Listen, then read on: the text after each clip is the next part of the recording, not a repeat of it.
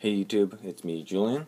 You're looking at the Chevy Monte Carlo Stalker, which is from the 1998 Hot Wheels Christmas series. This one's called the Rudolph's Racer. Here is the, let's get a better look. Ignore the mess back there. Oops. So it comes with a display piece or a stand. Let's look at that first, I guess. See the reindeers back there, pretty cool. 1998, reminds me of the 99 Ranch Market logo though. There's a reindeer there too. It's glued in.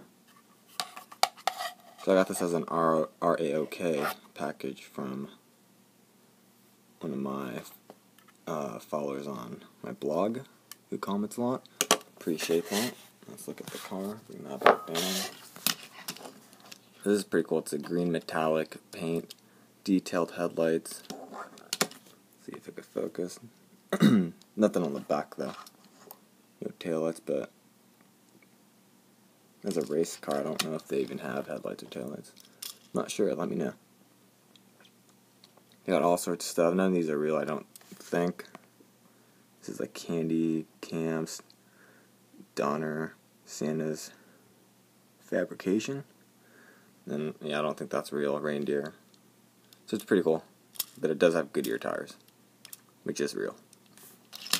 Then it has Santa Claus and a bag of presents fixed to it. You can't remove them, which is fine by me. I wouldn't want it.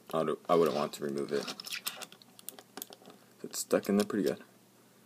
There's plastic tires, plastic base,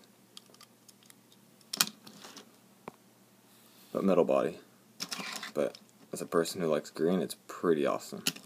Very glad I was able to get one of these.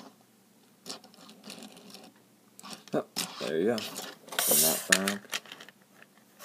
Oh, that's gold lettering. Or gold.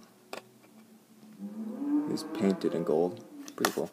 Anyways, thanks for watching. Please check out my other videos. Bye-bye.